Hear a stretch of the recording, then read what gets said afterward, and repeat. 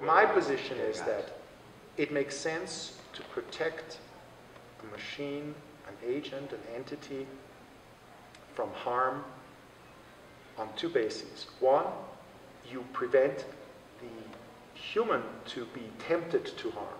Okay. So if there's already a law in place or protection in place, then it makes it less likely that the human will harm.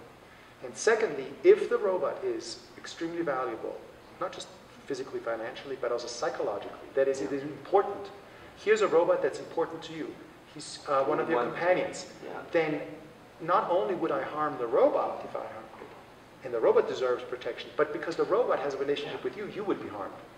So rather than thinking of robots as, do they have emotions? Do they have suffering? Should we protect them from suffering? Okay.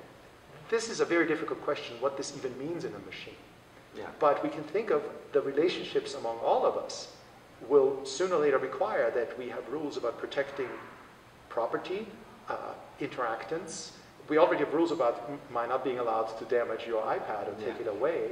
And the iPad just doesn't have certain functions that you have psychological relationships to it. But if a robot is there and I harm it, I teach it the wrong things, I insult it, this may have an impact on you.